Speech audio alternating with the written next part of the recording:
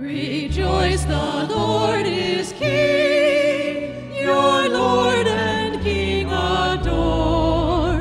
Mortals give thanks and sing and triumph evermore. Lift up your heart, lift up your voice, rejoice again, I say, rejoice. Jesus the Savior reigns, the God of truth and love. When he had purged our stains, he took his seat above. Lift up your heart, lift up your voice, rejoice again, I say, rejoice. His kingdom cannot fail, he rules o'er earth and heaven. The keys of death and hell are to our Jesus give. Lift up your heart, lift up your voice, rejoice again, I say, rejoice. Rejoice in glorious hope, Jesus the Judge shall come, and take his servants up to their eternal home. We soon shall hear the archangel's voice, the trump of God shall sound, rejoice.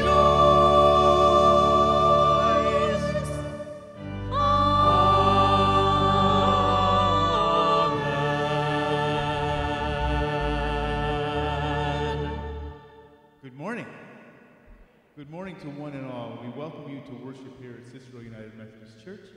We pray that in these next few minutes, as our hearts are raised towards the Lord and we hear of his blessings and of his call upon our lives, that we indeed may be part of this great celebration of World Communion Day. Welcome to worship. Let's pray. Gracious and loving God, we thank you for this day, for the opportunity to gather once again in Jesus' name here in this place, surrounded by the memories, by the rememberings of our hearts for days gone by. All of the times when we were hungry, Lord, and you fed us, when we were in need and you provided everything and more. We thank you, Lord, as we gather this day. Hear our praise and upon our lips and upon our hearts. For Christ's glory we pray. Amen.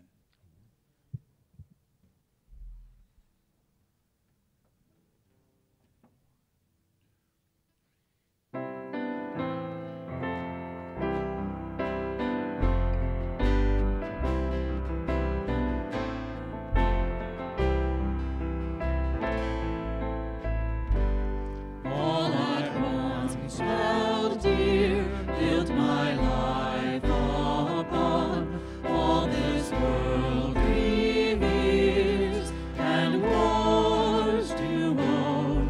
All I once thought gain, I have counted loss, spent and worthless now, compared to this. Knowing you, Jesus, knowing you, there is no greater thing. You're my all, you're the best, you're my joy, my righteousness, and I love you, Lord. All my heart's desire is to know you more, to be found in you, and known as yours, to possess by faith what I could not earn, all surpassing gift of righteousness. Knowing you,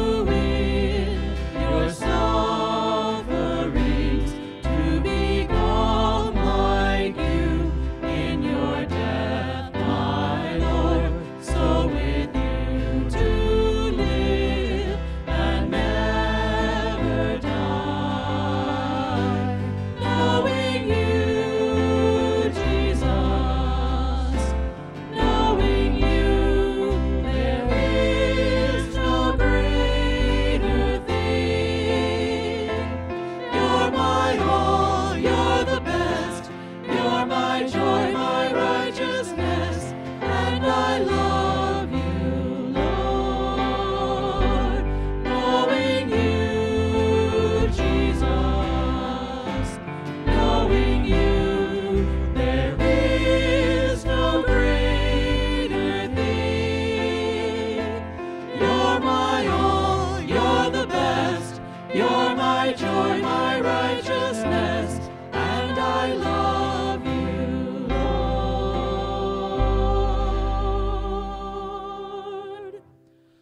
Love you, Lord.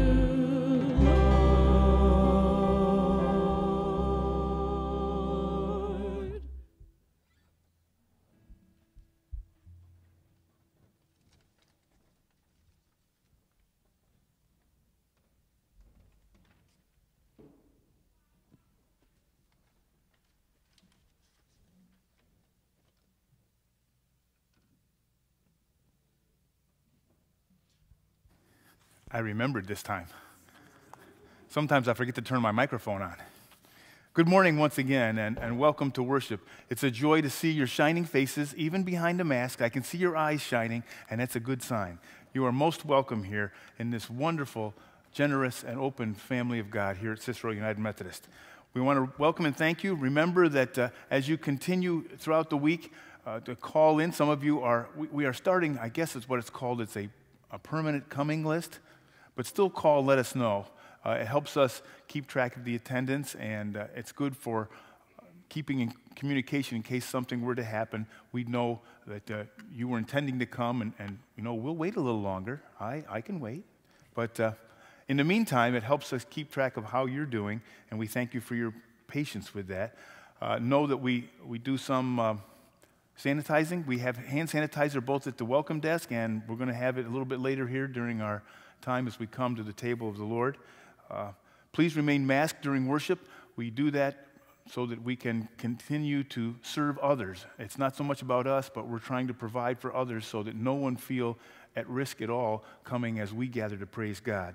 The worship team, some of you may notice, we leave just for a moment to go into the fellowship hall for a time of prayer, and then we come back in with our masks on, and when we get up to the platform here, we take them off so that we can provide the best diction and clarity for the singing, and we've provided an extra 3 rows so that you're sitting even farther back than what's recommended, and we'll stay up here, and you all stay there, and hopefully you'll hear our best and know that it's not intended to cause anyone concern, but to lift our highest praise and best effort in honor of the Lord.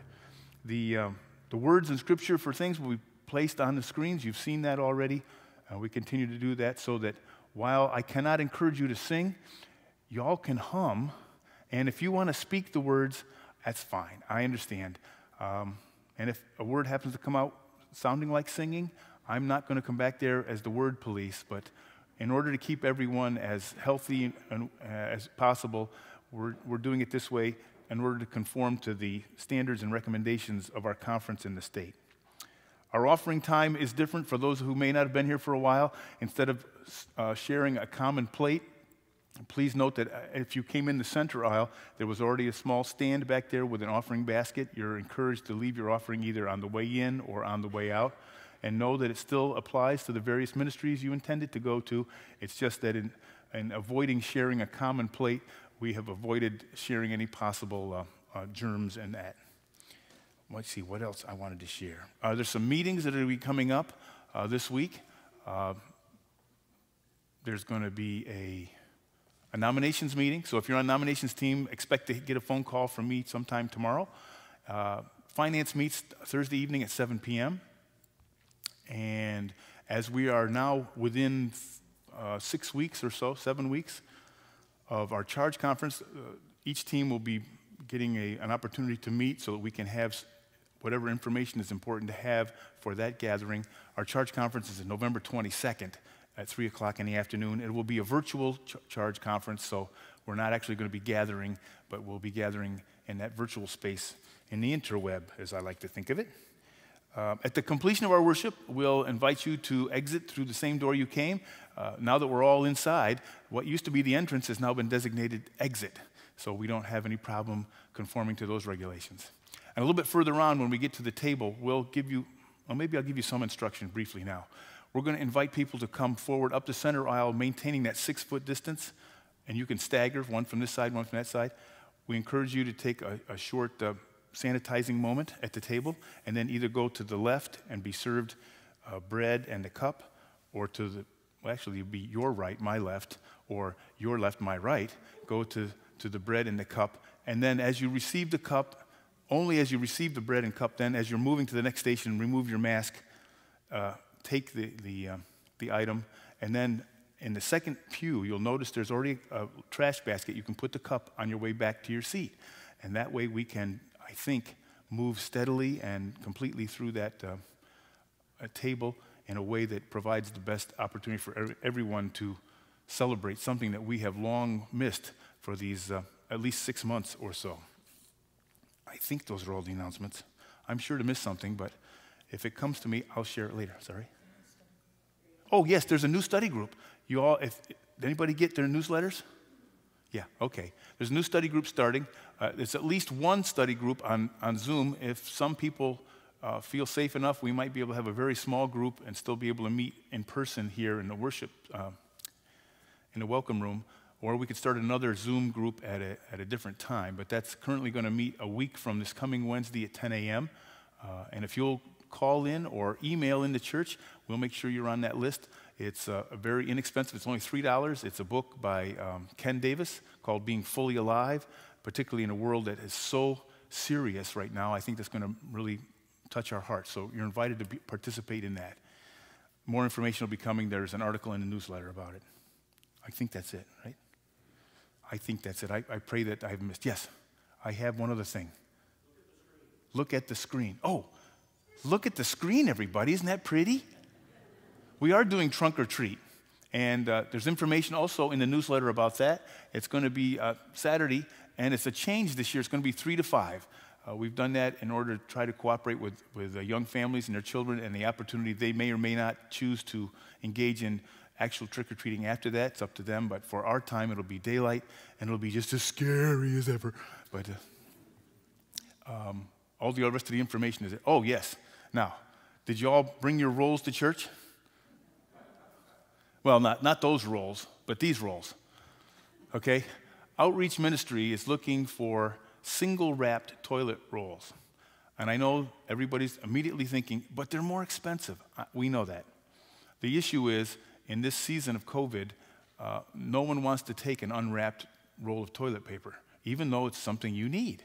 And so, as disciples of Jesus, we're willing to meet the people where they are. And so what they've asked for is if we could provide some packaged single rolls. So as you think of it during your week, if you're out shopping or if you haven't done your shopping for October yet, bring in some. We're going to start a little stack over here, and we'll see how big of a mountain we can provide for our Community Outreach Ministries team and for those people who realize how important this is in our everyday life. And we thank you for understanding that it may be a few pennies more, but it doesn't do any good if we offer someone something that they're not going to use and ends up being thrown away. So yeah, bring your rolls. And if you got one of those other ones, let me know. I'll go for a ride with you. That'd be awesome. Thank you. Isn't that pretty? I like that. Bring your rolls to church. We come to a time of giving, and as I said, each week, it is slightly different. It's different in that we don't actually get to pass that common plate amongst the members and the fellowship here. But it's still a time when we can sit and for a few moments consider the blessings we have received at the hand of God. Now, admittedly, some of those blessings are more challenging to receive than others, but we are nevertheless blessed. We who were once lost, we who were once without hope, have been blessed, found, and regained hope in eternal life through Jesus Christ. And our days, our nights, our mere existence is blessing upon blessing.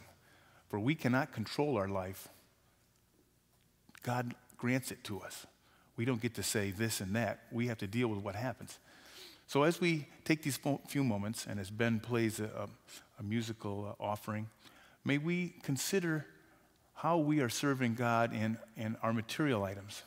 Are we giving commensurate with our thanksgiving, or are we holding back waiting for something else to fall, waiting to see if God will provide?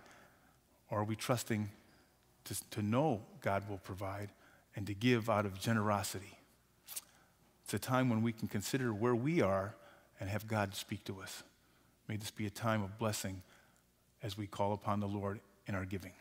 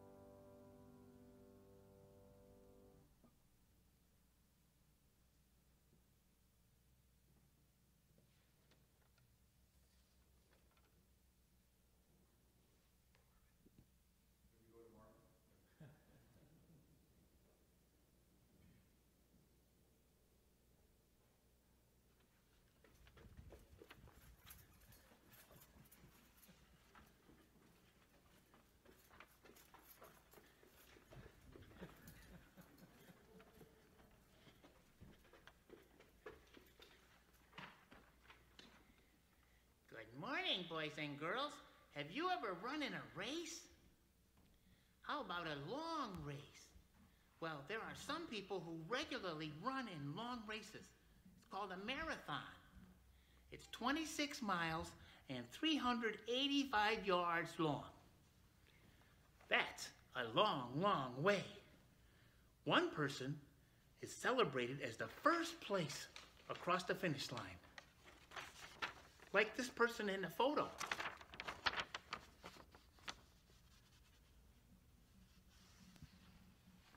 See? But because these races are so demanding, each and every person who crosses the line is considered a winner for just having completed this really difficult race. The Apostle Paul, in our Bible study today, explains that as a follower of Jesus, we are like those who may not have finished in first place, but are encouraged to press on in our own race with the fact that just finishing the race like Paul will be our greatest prize. And that prize is everlasting life in Jesus Christ. And that is good news. Let's pray. Father God, help us to run our race and claim the prize of everlasting life in Jesus, with Jesus in heaven. In the name of Jesus we pray. Amen. Thank you all. Have a good day. Bye-bye. Bye-bye. Jesus loves you. Bye.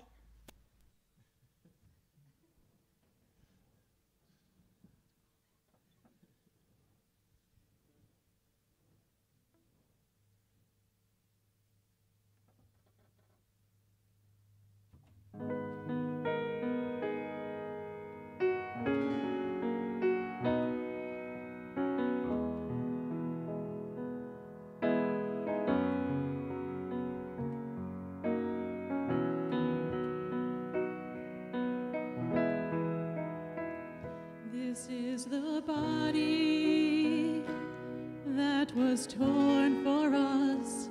This is the blood that was spilled. Points to the pain you endured for us. Points to the shame, the blame, the guilt. Father, Son, and Holy Spirit, come. Move our hearts to remember.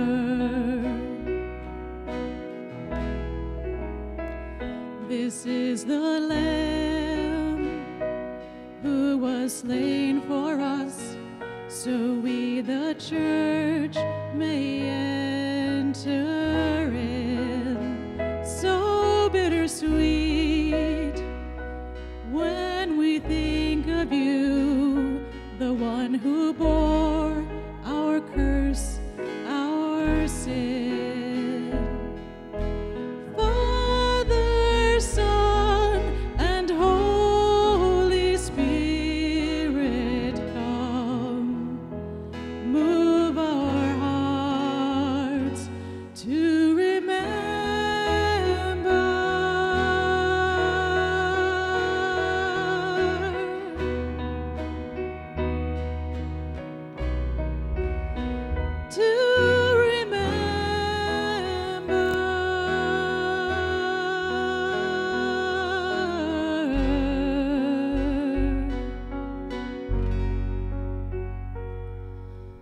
Father, Son, and Holy Spirit, come. Father, Son, and Holy Spirit, come. Move our hearts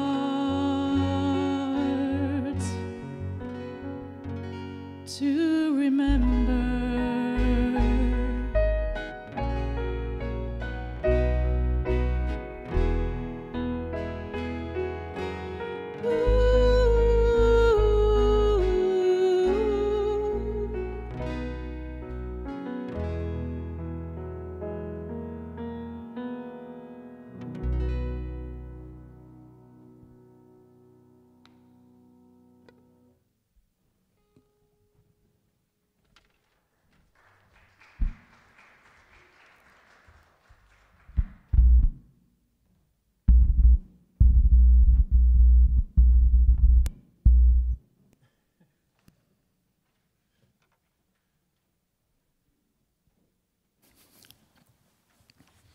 Recalcitrant.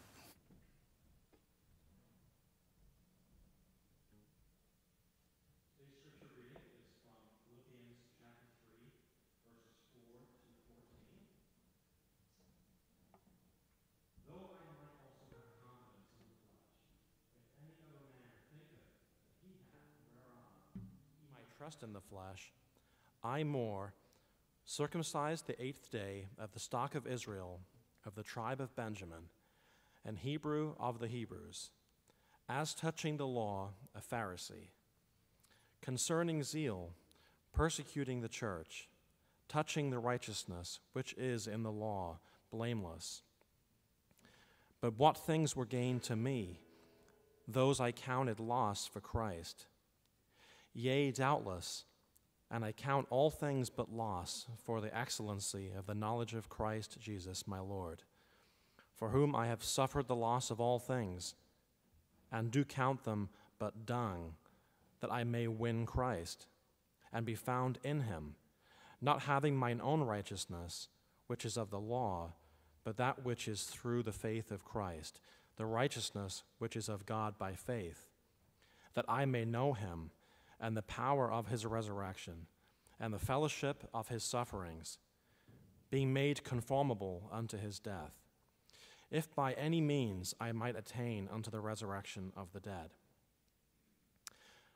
Not as though I had already attained, either were already perfect, but I follow after, if that I may apprehend that for which also I am apprehended of Christ Jesus. Brethren, I count not myself to have apprehended, but this one thing I do, forgetting those things which are behind, and reaching forth unto those things which are before. I press toward the mark for the prize of the high calling of God in Christ Jesus. This is the word of God for the people of God. Thanks be to God.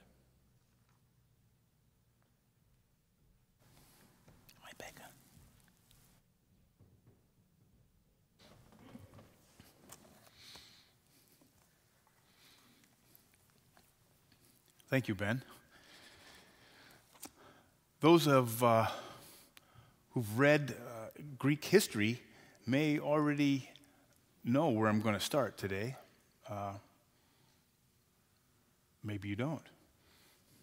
Sometimes I'm not sure where I'm going to start. I'm going to start with a prayer. Let's pray. Holy and loving God, may the words of my mouth, the meditations of our heart, and the outward actions of our lives, and everything we do, everything we say, and who we are living into, be holy and acceptable in thy sight, O Lord, our rock and our Redeemer. And all God's children said, amen. So the gentleman's name is Pheippides. No, it's not Marvin. It's not Harold. It's not even Brutus. It's Pheippides. And for those of you who may know of such a person, he was what was termed a hemerodome, a day courier for the Greek army. His task was to be a runner. You see, long before cell phones, long before regular phones, long before any long-distance courier, no Pony Express.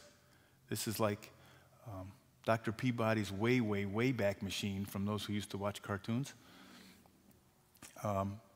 The way they transmitted information from one place to another was to give it to someone, and then that someone was assigned to go and to run to that other place. So this gentleman we're talking about, Pheippides, is generally known for the big run between Marathon and Athens, which just happens to be a little over 26 miles. And therefore, those long runs that you hear people doing, or maybe some of you have done, are called marathon runs. Okay? What had happened is the Persian army had met the Athens army at the place called Marathon, and though they were outnumbered many to one, the Persians were a big invading force. Nevertheless, a good plan was allowed the Athenian army to fight well. And just shortly before they engaged, the Athenian general in charge sent Pheippides, I got to keep looking at his name, Pheippides, and told him, look, if you can run from here to Sparta, ask the Spartans if they'll come and help us fight, because they're known for their ruggedness and their fierceness in battle. And so he was launched on a multiple-day trip from where he was to Sparta. Now, some of the literature I've read, that was upwards of 150 miles. I can't even imagine being given an assignment to say, look, you're leaving here today, run as fast and as long as you can and get there, and let them know we're in dire need, we need their help. So anyway, Pheippides took off and went. And it does not say how long it took, but he arrived there, and Sparta says, yes, we'd like to come, but we're in the middle of a religious celebration, and so as soon as we're done, we'll come. So you run back and tell them we're on our way. So for all of you who are really good at math, they don't say how long he rested, but I suspect it wasn't long. So he's back at the Marathon, at the battle station. And of course, because it took so long, by the time he arrives at Marathon, the battle has pretty much already been claimed. Even though they were grossly outnumbered, by their better plan and good general leading, the Athenians were able to be victorious. And so our good buddy Pheippides, who was just been hanging around the camp, was given the task to run back to Athens, which is another 26 miles, to tell them, rejoice, we conquered. And so he does. And he runs back from Marathon to Athens, 26 miles and a plus a little bit. I guess it's been determined 385 yards or something. And he rushes into the assembly. He stands before them and announces the news. It's good news. We've won. And he collapses and dies. And of course, I think it was Browning that went on to write some eloquent poetry about, he arrived sharing this wonderful news. It was the high point of his life. He had given himself to the task that he was given, and he did it with such intensity, such wholeheartedness, that when the task was over, his heart was empty and he just keeled over. Well, you see, in some ways, Paul knows about this. And what we're talking about is Paul's running a race. Little Marvin was running a race, not as long as a marathon perhaps, but it is a race. And so I wanted to talk with us this day about some things that parallel this story. Because it's not just a story in Greek history, it helps us understand how we move through our life as runners for Christ.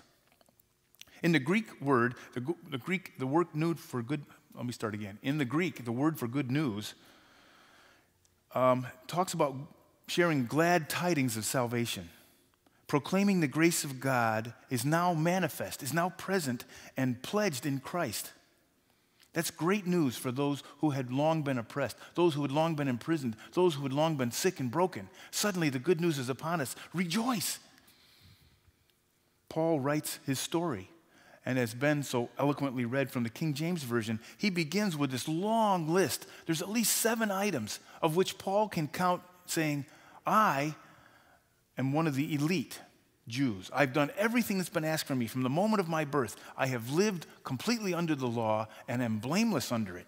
If any man had reason to boast, I have more. I was circumcised on the 8th day, just as Jesus was. His parents were a family of faith. They made sure that he stepped right in line with all of the practices of the day. He wasn't able to go himself, of course, being only 8 days old, but his parents carried him, made sure that he was brought into the faith at a very early age. From the very beginnings, Paul, then Saul, was brought up in the faith. Secondly, of the stock of Israel, a long genealogy of faith. He could tell you his father and his father's father and his father's father. We have been the people of Israel for generation upon generation. Of the tribe of Benjamin, that was Jacob's favorite son. The first king of Israel was a Benjamite, highly looked up to within all the tribes of Israel. The tribe of Benjamin. He was a Hebrew of Hebrew in Paul's own writing. I was part of that elite mixture, a leader in faith, one who knew the scriptures, who knew how to apply them. And yes, as to the law, he was a Pharisee. It was one of the best religious political groups in Israel. They believed in Scripture, they believed in angels, they believed in resurrection, they believed in miracles, and they had a certain nationalistic pride about them. As for zeal, well, we all know Saul was out persecuting Christians. He was so determined he was going to cleanse Israel from all these wayward fanatics who were following Jesus. He certainly was filled with zeal to accomplish what God had put before him. And as to touching righteousness in the law, he writes that he was blameless. He did everything that was asked, right to the letter, and he knew the letter. Remarkable. If you were writing your resume, you could have no better resume than that in terms of the people Israel in that time in history. And yet, in verse 7, what does he say? And yet, whatever gains I had, and all this has been his entire life, whatever gains I had, I've come to regard as loss because of Christ. The Greek is a little more dramatic. It regards as rubbish, as almost as dung, okay? It doesn't matter anymore. All of this to which I applied my life, and the great learning, and the great effort that I made to keep myself clearly within the boundary of the law, and yet I regard it as rubbish because of Christ. And more than that, I regard everything as lost because of the surpassing value of knowing Christ, of being able to run the race in Jesus. You see, in some ways, do you remember going, now this is going to take some of us way back, remember going to the schoolyard where they used to have outdoor games and devices. I'm going to remember a teeter-totter. Remember that? And do you remember the teeter-totter had at least 3 settings? There was one that was balanced, and there was one that was adjusted for either side, so that if you had a child or a friend who was a little more avoirdupois than the other one, that you could offset for that. And I want you to think of setting that teeter-totter all the way to one side, okay? And on that side, the big long lever arm, we put all of Paul's accomplishments. His circumcision, his genealogy in being a person of Israel, the tribe of Benjamin, the Hebrew of Hebrews, Pharisee, his zealous nature to protect the faith, touching righteousness. All of this gets piled on this long lever arm of a teeter-totter. And you know what's on the other side? Paul says, on this other side, it's only a little short lever arm.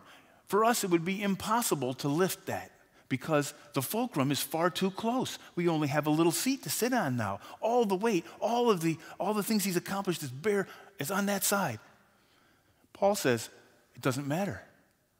I sit on this side. The preciousness, the uniqueness, the oneness of being known, being found in Christ, because all the rest of that doesn't matter. It balances out. In fact, it exceeds it. He writes his story in full disclosure in all the ways he should be revered. He certainly was feared by those who were the fledgling Christians at the time. But he's running a race that's heading in the wrong direction. And after his Damascus Road experience, long before he's writing this from the Philippians, the letter to the Philippians, while he's still imprisoned in jail, he has made a drastic change in his life. For Jesus has changed his direction and his manner.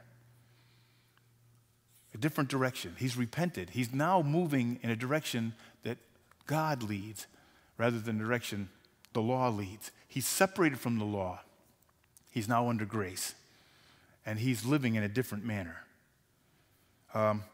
Some of us may remember back in 1964, there was an NFL game between the 49ers and the Vikings. And there was a defensive player by the name of Jim Marshall. And at one point in the scrimmage, there was a fumble. And Jim looked down and he saw a loose football.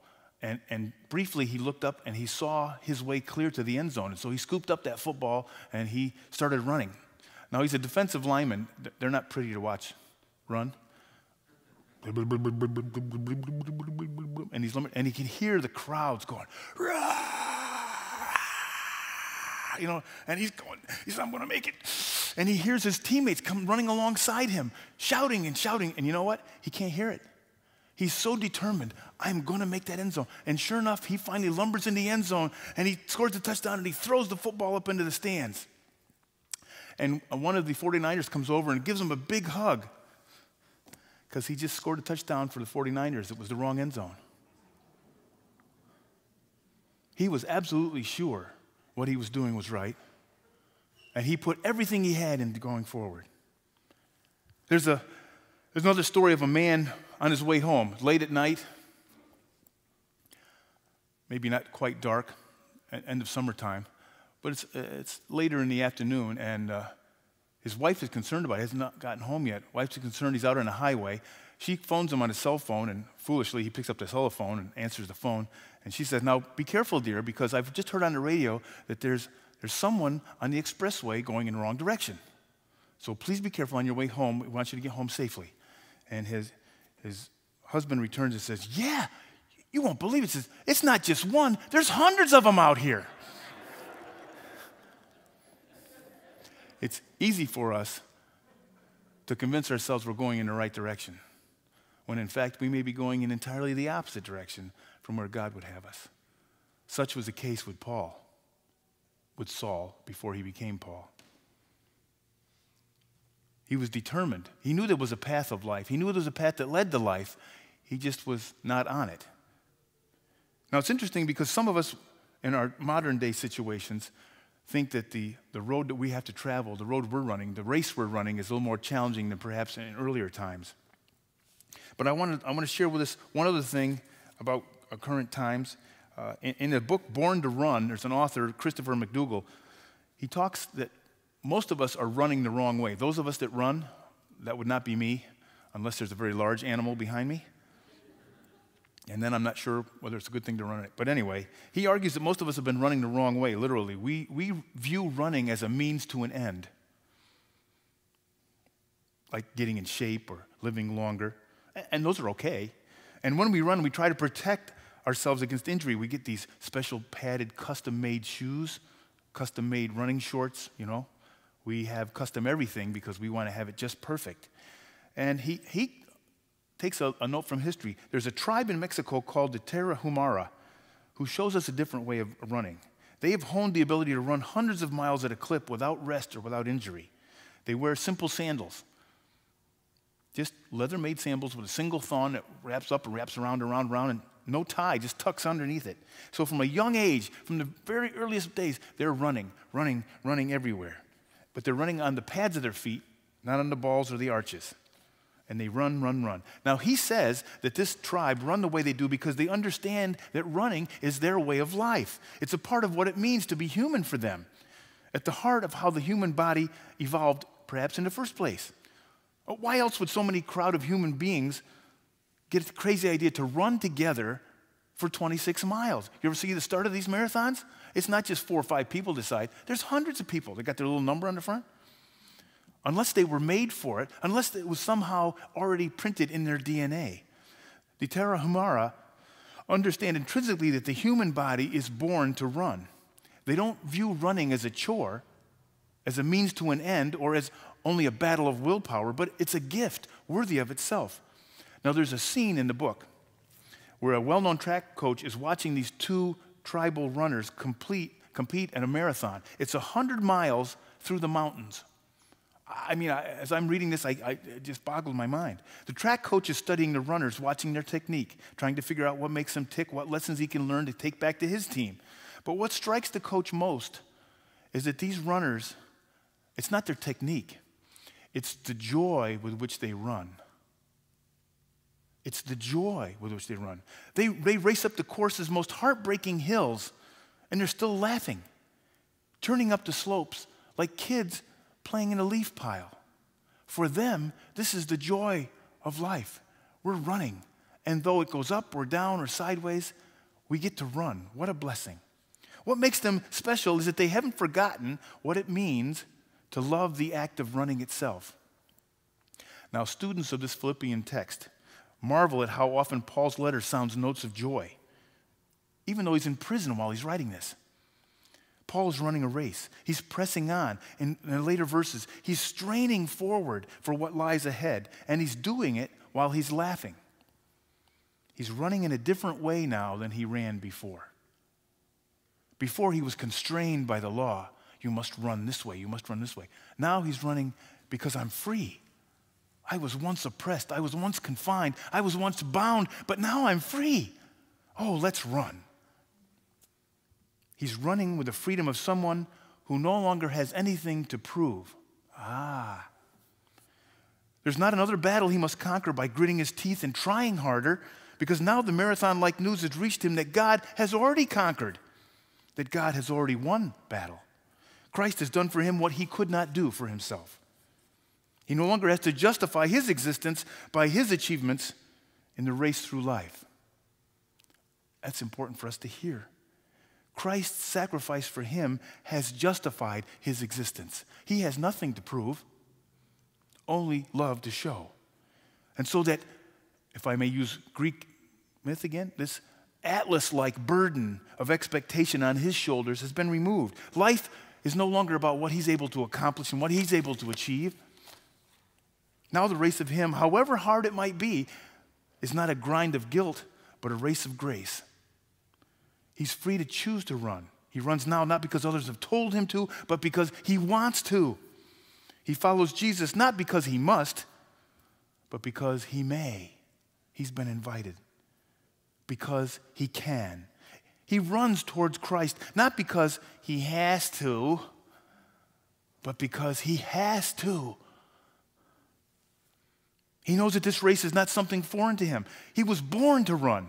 I know, I was thinking about but he hits the hill with a smile because forgiveness has set him free to lose or fail or to disappoint expectations. Because And hear this, because when all is forgiven, all can be risked. When all is forgiven, all can be risked. He runs the race sweating drops of joy because he loves the act of running himself.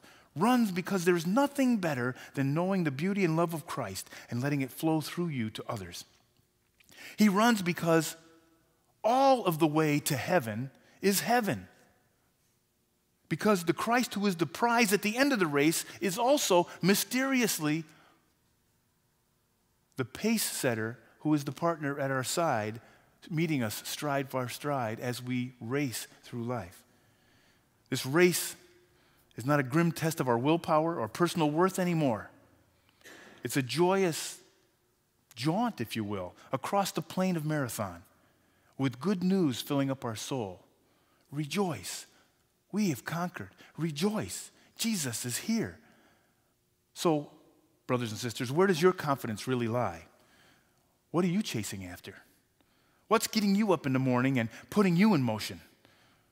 Are you running the right way? Are you running in the right direction? Do you want to know Christ and to be like him? If so, there is good news. Rejoice. We have conquered. Maybe it should be rejoice. The Lord has conquered. For love has won. And so run for your life. Run for your life. Run this race because you were born to run this race. Find some running partners. Forget what lies behind. Strain forward to what lies just ahead. Press on toward the goal. Keep your eyes on the prize. Oh, how does he end this? He says, if somehow I may attain the resurrection from the dead. I want to know Christ. I want to know the fullness of Christ and the power of his resurrection and the sharing of his sufferings by becoming like him. Not just to be known by him, but to know him. To be embraced by the presence of the Almighty in Christ. Because the race and the prize is Jesus. And he is so worth it. Rejoice. We have conquered. Amen.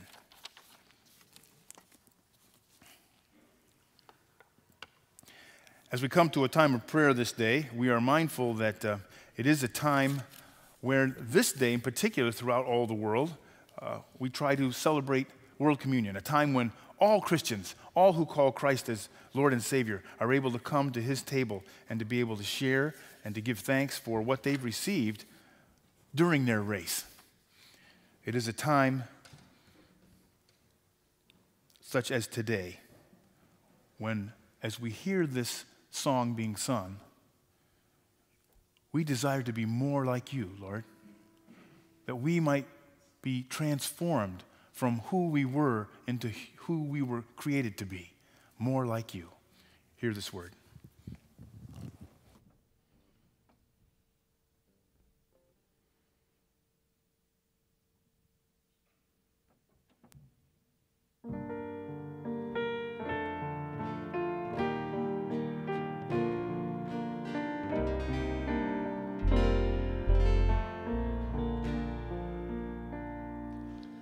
More like you, Jesus.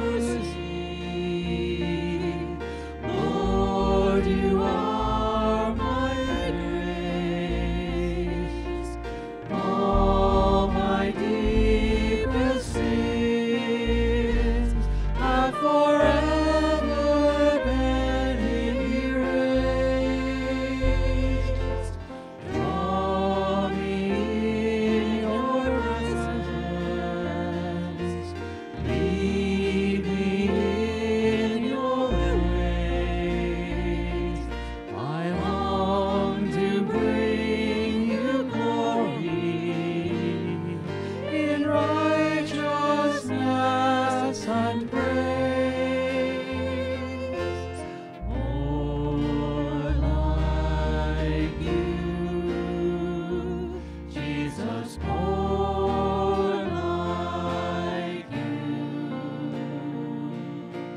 Fill my heart with your desire to make me more like you. More like you, Jesus, more like you. Touch my lips with holy fire and make me more like you.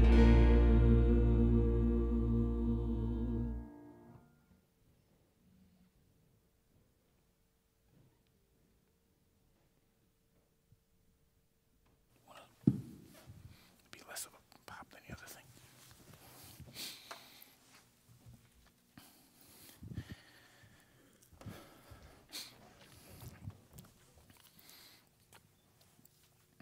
I always think it's a good thing to start with some praise when we come to prayers to the people.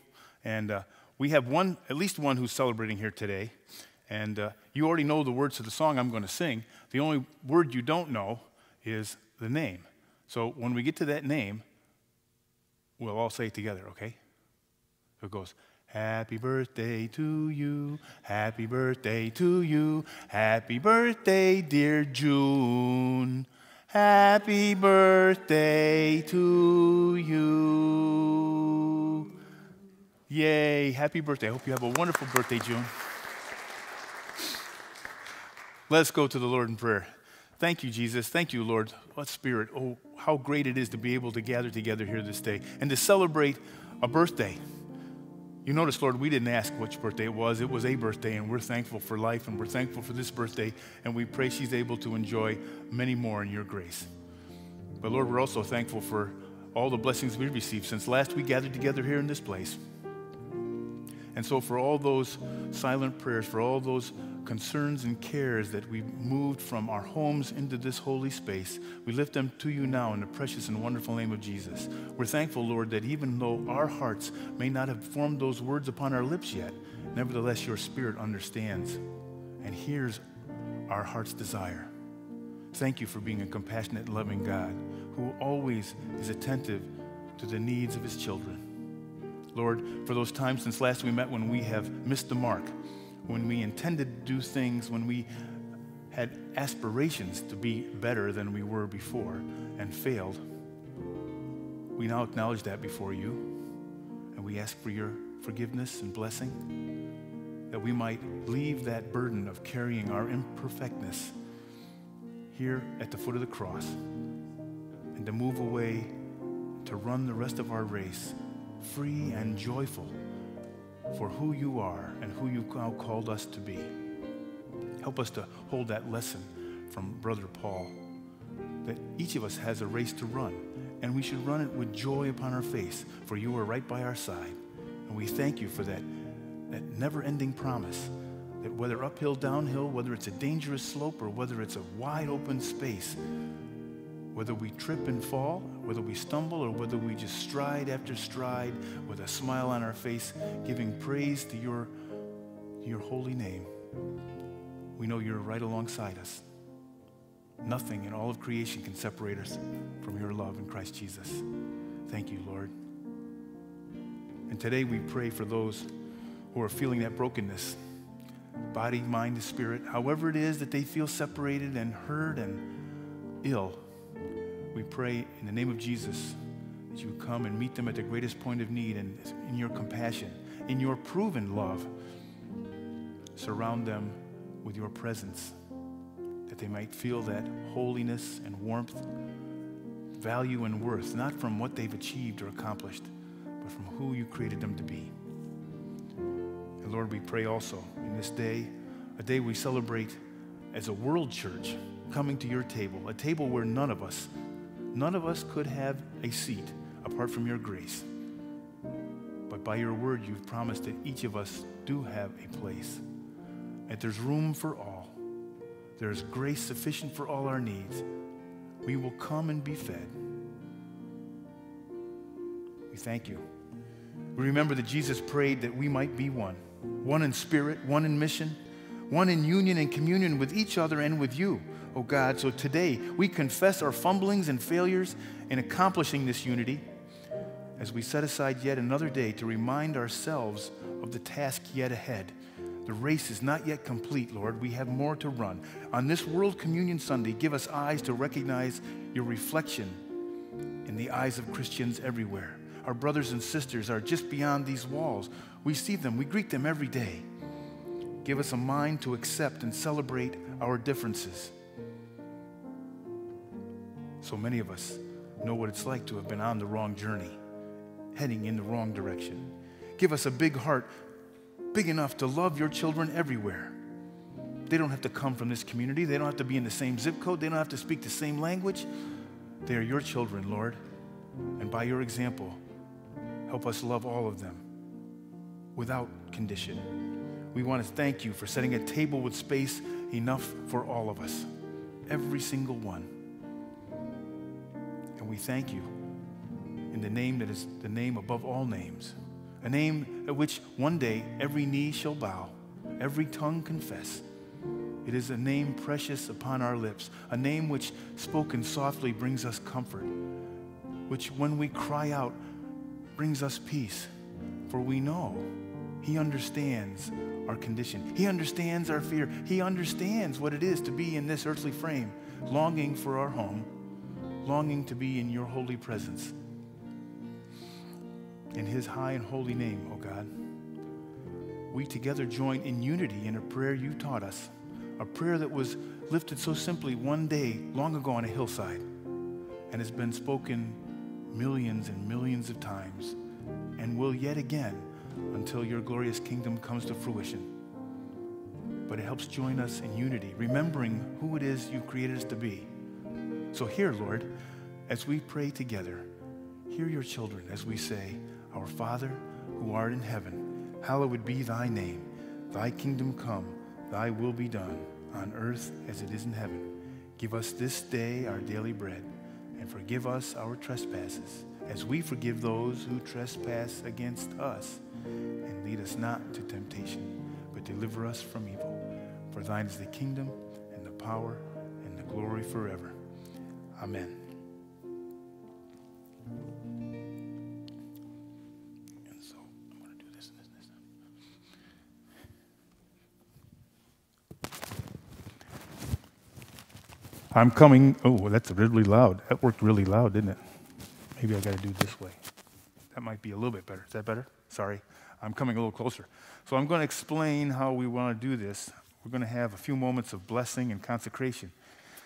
But our intention is that to offer the Lord's table for all who would receive it. And we would invite you to come, when it's time, to come singly from alternate sides up the center aisle. So there'd be one walking on this side and about 6 feet back on that side would be someone, and then another person, where you would come and do just as I did, put a little push, and then either to the right or to the left, unless you need gluten-free bread, there would be a bread station where you will hold your hand and they will, wearing gloves, will drop a piece of bread into your hand. At that time, I would ask you to move away, open your mask, and then take the bread, and then go to the next station where they will hand you from the top a small cup and you will receive it. And again, move away, move your mask, take it, and then on either side there is already a garbage can so you can then move back to your seat. It's intended to have a certain flow to it. I know it may be a little challenging at times, but it's our hope that in doing so, we will serve you, the Lord's table, and then we'll serve the musicians, and then we'll be able to close our worship together. As we come together, we are mindful that each time we come in the name of Jesus, we are blessed by his presence and the meal he left to his disciples. For it was so long ago, on that night in Jerusalem, after the Passover meal, that Jesus came and he took bread. After meeting with his disciples, he took a fresh loaf and he said, "This is my body, which is broken for you. Take and eat in remembrance of me."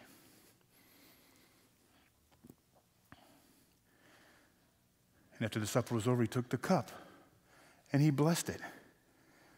And he gave it to his disciples and he said, "This is my blood, which is given for you, shed for you, for the forgiveness of sins. Do this as often as you can in remembrance of me." And in two simple acts, bread and the cup, he offered to every single disciple at that table, the one who would betray, the one who would deny, the ones who would inevitably find some way to stumble and fall, but grace was offered to each. It was not on their merit, it was on their identity in him. And just as that was then, so it is today. That we had God's blessing. We ask God's blessing upon this simple meal of bread and cup, that it might be not just a representation of your love for us, O God, but by the power of your Holy Spirit working in us, be a catalyst for our change. That when we move from this meal, we are no longer hungry. We are being fed by your Spirit and your presence in us. Oh God, we ask you to come and to bless this gathering, to bless the sharing of this meal, that it might meet and exceed our need. And we ask all this in the precious and wonderful name of Jesus. Amen. I will ask our servants to come forward, where we will get appropriately. Here we go.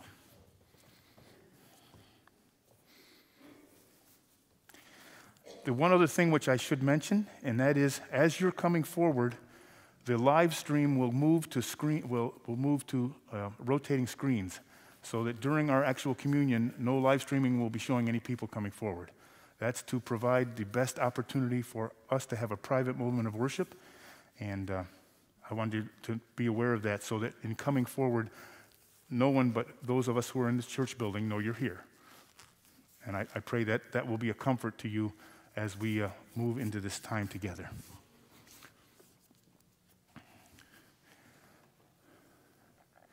We have a special station for gluten-free, and if that is a need you have, the individual pieces are separated out very far away. So, we got one. You're taking this. You got that.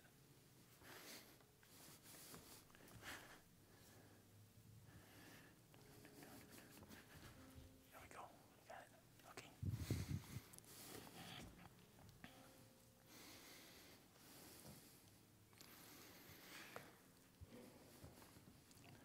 There you go. Okay.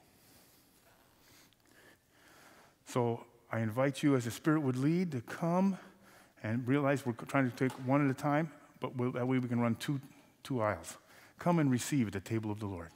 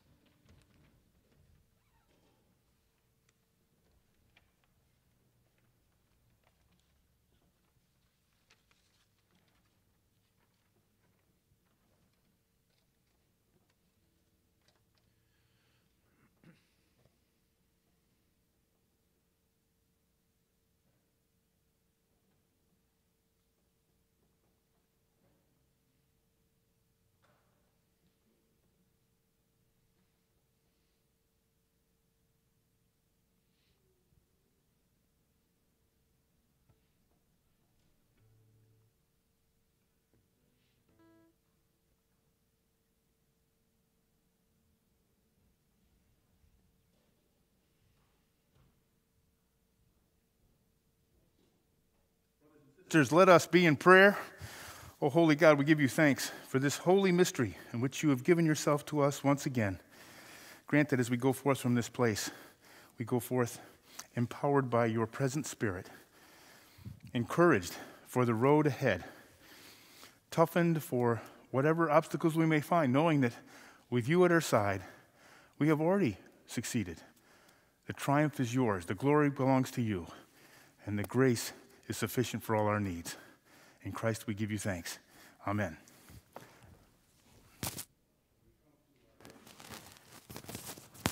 A song of celebration. Okay.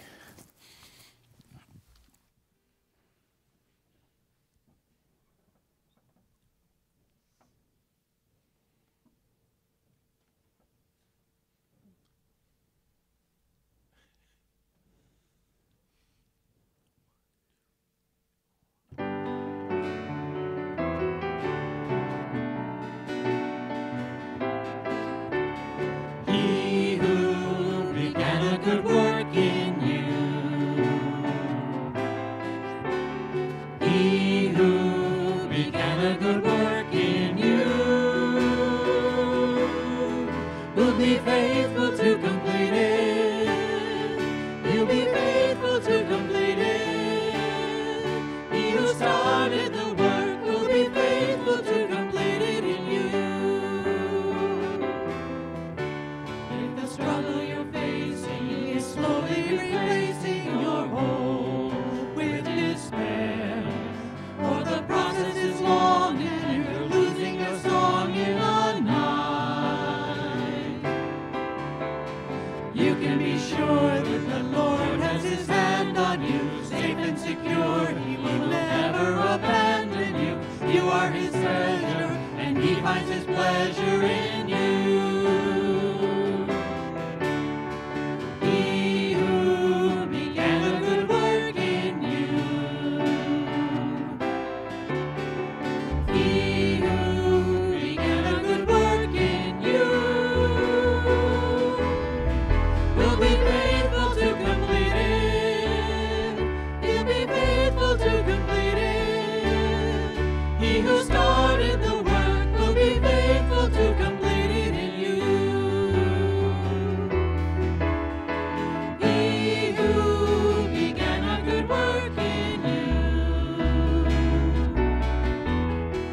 he who began a good work in you, will be faithful to complete it. He'll be faithful to complete it. He who started the work will be faithful to complete it in you. He who started the work will be faithful to complete it in you.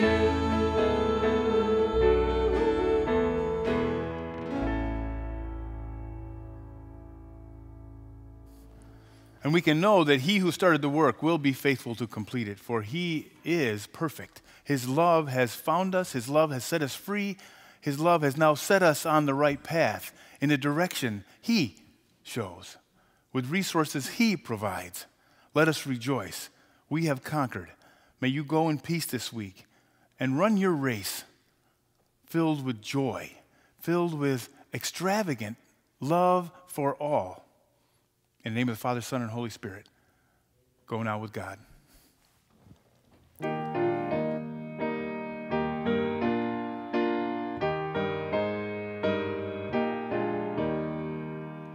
May the grace of Christ our Savior and the Father's boundless love, with the Holy Spirit's favor, rest upon us from above.